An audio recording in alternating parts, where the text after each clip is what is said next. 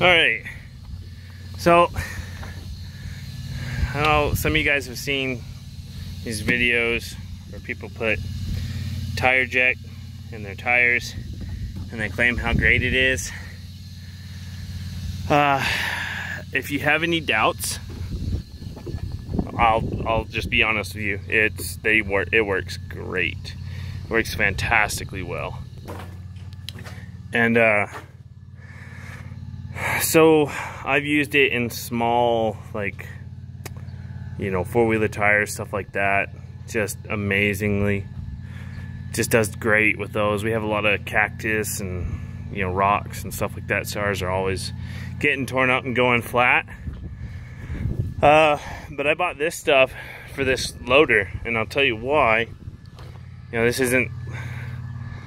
I'm 50 miles from the only tire shop that'll even touch these tires. And when I first bought this loader, this one was going down, kept going down. So I had them go out, and they just said it was the O-ring around the edge. They just replaced the O-ring, put it on, didn't fix anything. It was $200 bill. And, you know, that I was surprised it wasn't $400, but it was $200 service charge just to come out and replace that O-ring. And, you know, this loader runs here every day. I called them out. They, you know, they did what they could, but they couldn't fix it. So we messed around with this thing for like a year, and we'd have to air up these tires once a week. They start getting soft. And then finally, I've used this tire jack before, and I mean, it works fantastic on other tires. I'm like, well, I'll throw a gallon in one of these tires and see if it, you know, doesn't run around enough and find that spot. And it did. It found, like, we did this tire probably 2 months ago. Haven't had to touch it since. And so I've got two tires, this one and this one on the same side were always leaking.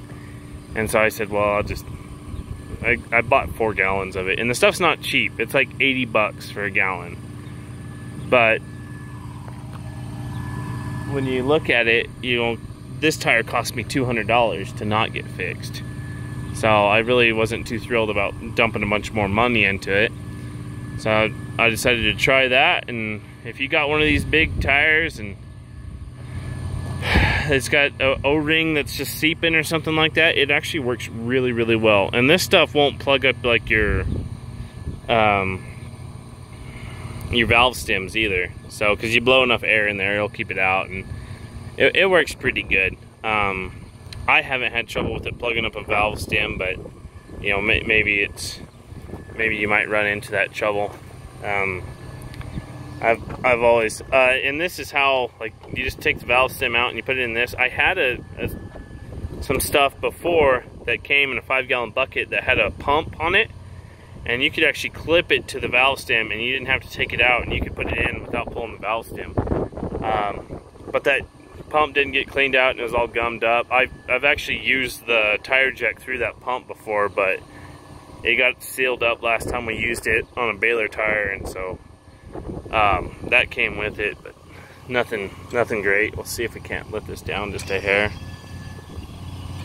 I don't want to let it down too much. Kind of want that.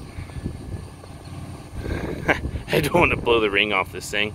Not that it would, but you never know. I've never messed with them, so yeah, I'm gonna let that air up from there. So it works great on these tires.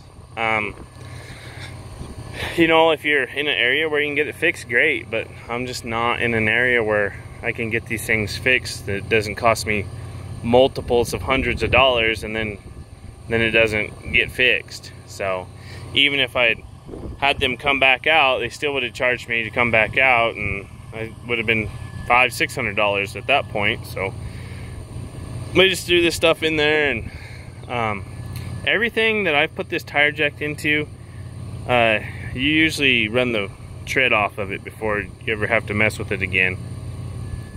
I don't think I would put it in pickup tires. Like, I might put it in like a little farm truck that doesn't ever go anywhere. But side by sides, you know, anything ATVs, something like that.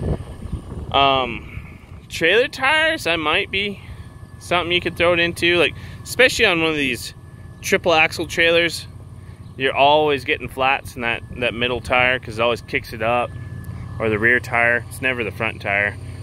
Throw it in there. That might be something. But yeah, this stuff works really well. So if you ever thought about trying it out or seeing some of these guys that use it, it works very well. And I mean, this is just something I'm dealing with. Not trying to sell you anything, but these wheel loader tires can be pesky sometimes. So I don't know, give it a try.